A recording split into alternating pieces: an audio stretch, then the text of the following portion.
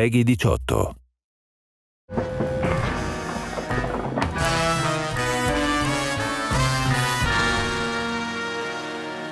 Welcome back to another Fallout 76 Developer Deep Dive. I'm your host, Lady Devin, and I'm joined by a few of our Fallout 76 developers here. We've got Senior Quest Designer Ellys Tan. Hello there. And Lead Quest Designer Josh Moretto. Hey.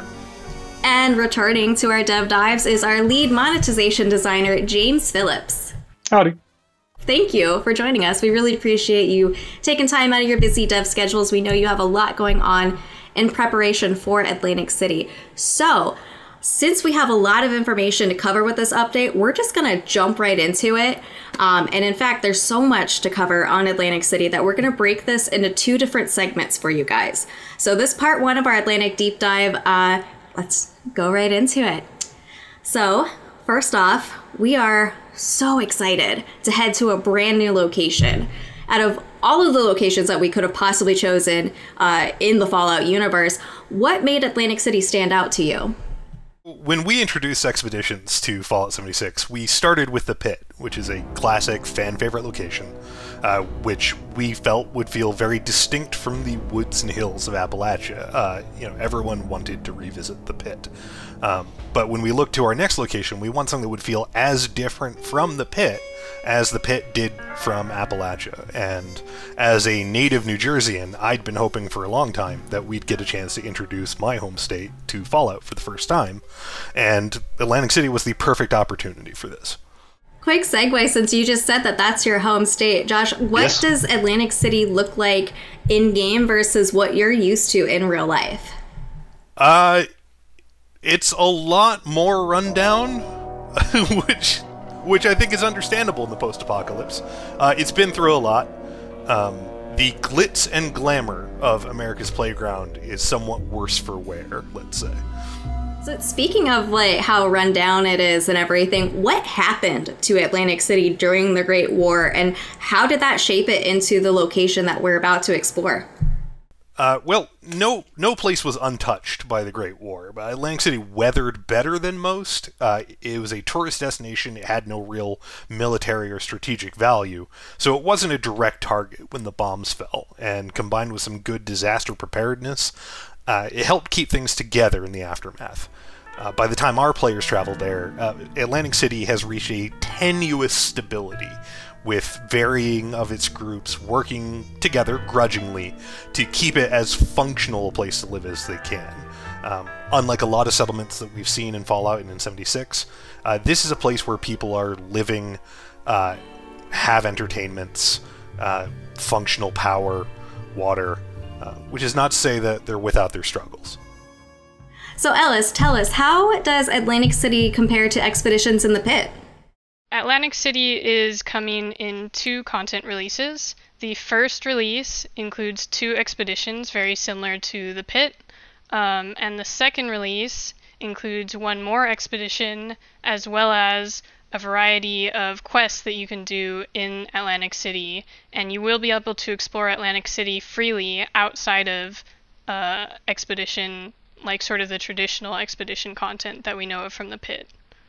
So can you tell us about the residents of Atlantic City? Are there any new characters or factions that we can expect to meet? Well, Atlantic City is held together by 3 main factions. We have the municipal government, who are keeping the power and lights and food working in Atlantic City. We have the organized crime rackets of the family, our sort of mobster organization. And then we've got a very chaotic, kind of crazy bunch of guild of entertainers known as the Showmen.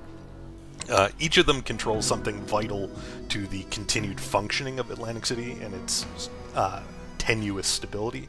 The government, as I said, keeps the power and water flowing. The family controls all of the vice, the gambling, the booze, the chems that, people in the post-apocalypse kind of need to get through the day. And then the showmen run all of the entertainments, and those range from mundane, stage performances, music, and singers, and so forth, all the way to deadly games of chance and high-risk game shows that the desperate of Atlantic City can take part in a chance to make a better life for themselves and experience a bit of the high life. So on the topic of stories, can you tell us a little bit about what is the story taking us to Atlantic City? Like, what kind of stakes are at play? What kind of choices are we going to be able to make? There's a few different stories happening. Each of our 3 expeditions invites you to work closely with one of the 3 factions and help them achieve one of their primary goals. So for example, the family is all about keeping the money flowing. They're not afraid to use these cutthroat business tactics, including cooking the books to avoid paying taxes and paychecks to the other factions. So you have angry showmen and municipal auditors barging into the casino looking for their dues, and then it's the player's problem to sort of fend them off. And in our story content, our quest content, we get to explore the deeper consequences of what these factions are doing and of the indulgences that people are taking in the city. There is this highly exclusive designer drug known as Devil's Blood being traded in the upper echelons. So how does the Devil's Blood affect somebody who gets addicted to it? What happens if you cross the family or the showman? We have a main story, which is a very personal story about a family who has come to Appalachia on the run from Atlantic City. So the player will help deal with some of the consequences they're facing and make choices affecting the family members' perspectives and where they end up at the end of the story. In addition, in contrast to the Pit, where it was sort of an all-out war for survival between the fanatics and the Union, with the sort of extra hurdle of the Trogs, in Atlantic City, the threat to the city itself comes from outside. Atlantic City is bordered on one side by the ocean and on the other side by the dense forests of the New Jersey Pine Barrens, which in the aftermath of the Great War have retaken territory that used to be developed by people and have started to encroach on the city's borders. So now we've heard about the factions, the quests, the expeditions that we've got coming to Atlantic City. Some of our players noticed a unique character, though, in our Season 13 rewards. We introduced a new camp ally named Joey Bello. Can we expect to see any ties or references to him in there? Yeah, Joey definitely brought a little bit of that Jersey boardwalk personality to Appalachia. His unique brand of humor definitely gave something special to the player. We might actually even see some signs of a past performance or two from him. But now you can only really see him to perform live in Appalachia. Speaking of performances, we've heard him talk about his life in Atlantic City, and he's told us there's a pretty lively boardwalk and casino. So what kind of activities can we expect to take part in on the boardwalk? Well, the boardwalk is the home to the showmen, and they run all of their games and entertainments from there. So you'll actually get to participate in one of these in one of our first expeditions, when you will join as a competitor in one of their most dangerous of game shows for a chance at a great prize. In addition, the players will be able to visit a casino run by the family. There will be casino games, which the player will be able to acquire and bring home from Atlantic City, and build in their camps and bring some of that casino flavor all the way back to Appalachia. So I see we're taking notes from our Nuka World on Tour update, where you could earn the games in Nuka World on Tour through tickets by playing the mini games. Is that kind of the same vein that we'll see on the boardwalk? And some of those casino games will be earnable just from playing the expeditions, but there will also be tons of other rewards that you can earn for that season, which will be tied to Atlantic City, and kind of a new story there. So this next question is for all 3 of you. Do you have a favorite character or location that you are excited for players to experience? Josh has briefly mentioned that the showmen are inviting players to come star in their game show. It's actually called The Most Sensational Game, which may sound a bit familiar to those who have read classic literature. But this game takes place on the boardwalk in what is called Showman's Pier, and down to the depths of an underwater aquarium, which is a really gorgeous location, and it's unlike anywhere else in our game. So I'm excited for players to experience that and to meet the members of the Showmen. They're a cast of eccentric and ambitious characters who will go to any lengths to achieve their unique vision, so that makes them quite unpredictable and sometimes scary. I'll jump in and say that there's a lot of fun characters in it from my perspective. You're going to meet a deeply in over his head accountant for the family who's going to need your help really badly, and he's a lot of fun. The thing that I really like from the Atlantic City update is particularly the boardwalk and the vibe of it.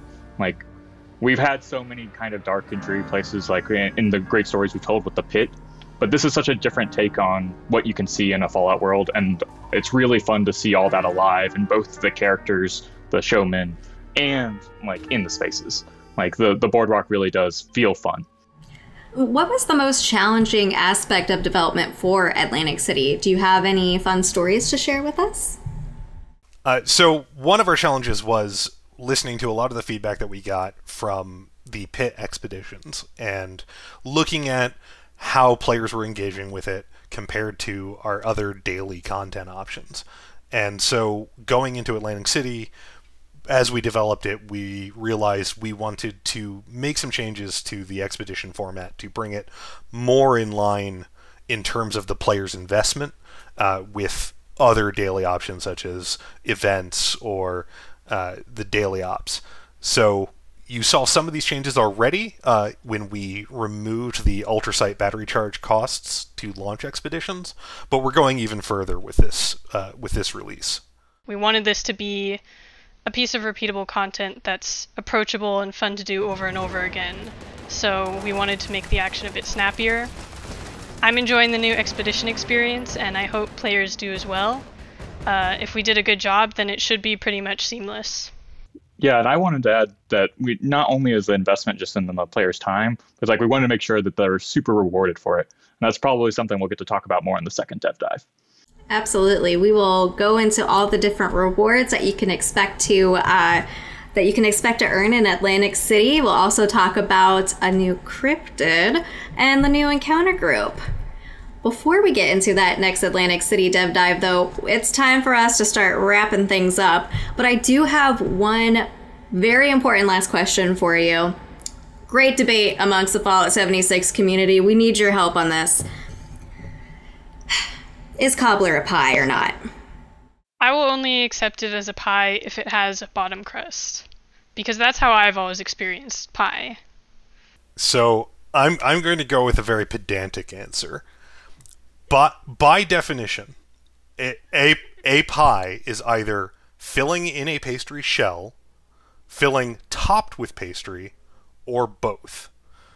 Cobbler is filling topped with batter, biscuits, or dumplings, all of which qualify as pastry. Therefore, it is a pie. Oh, James, where do you sit on this? I think that was a pretty authoritative answer, but I'm pretty sure I would say it's not a pie. Well, thank you guys so much. That's all the time we have for this developer deep dive. Thank you again, Ellys, Josh, James, for joining us. We'll let you get back into the casino. Thank you so much to all of our players out in Appalachia. We can't wait to share Atlantic City with you all on December 5th. We will return next week with another developer deep dive into Atlantic City, where we'll get the scoop on a new encounter group, cryptid, rewards, and more. We'll see you in Appalachia.